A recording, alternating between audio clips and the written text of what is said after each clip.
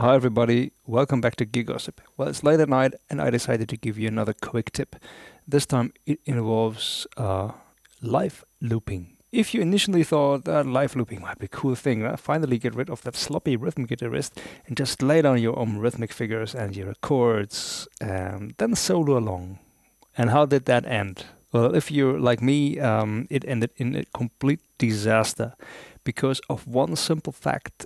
And that's your timing completely sucks, just like mine. Because you always get faster or you slow down. You just can't keep speed. You have to tap in the punch in and the punch out right on spot. And if you accidentally manage to do it, you find out just after you finished the first part that you started out way too fast or way too slow. So you're always off. Well, you could argue, why don't you just practice a little more?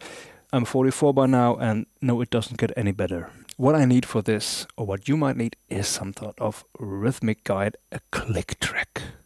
Well, some of these looper pedals do have rhythmic things, a drum machine, but that's not that helpful because you don't want the audience to hear it, just you.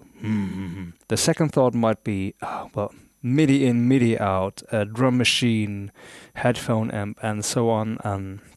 You end up with 4-digit figures. No. So here's a little workaround that I came up with, and it involves this beautiful device here. That's the Digitech Jamman Solo XT. It has 3 features that I must point out for this. It's stereo or dual mono. You have 2 tracks that run at the same time. Now your brain starts working, isn't it?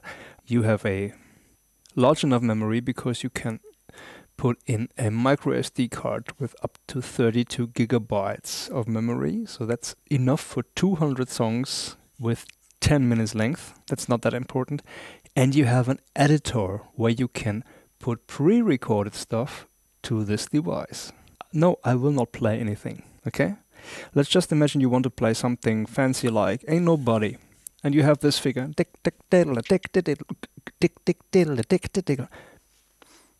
If you do that too fast, if you do it too slow, it's just plain awful, okay? So you found out, okay, this is this or that speed. Go to your digital audio workstation, in my case, that's GarageBand, and just make your own click track. Just the way that you want it, with a synthesizer, with whatsoever, and record that.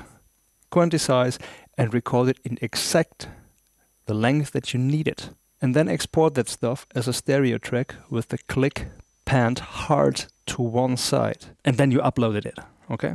And then you have on 9, just write it down anywhere, you have Ain't Nobody as a click track and a pre-recorded click. That means you punch in and punch out, or the starting point of your overdubs is already settled. Whenever you step down on, well, rec, it doesn't record, it's overdubbing because the length is already set. And then you have your click track. Right in, right out might be your guitar, and left in is nothing, and left out is your click track.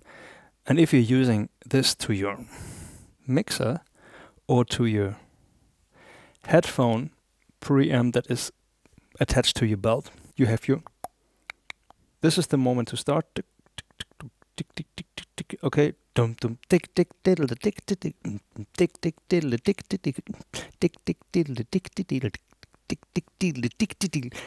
punch out. It automatically starts because the length is already set, and you can right away do the next overdub. And if you think now that's a good idea, I should give it a try.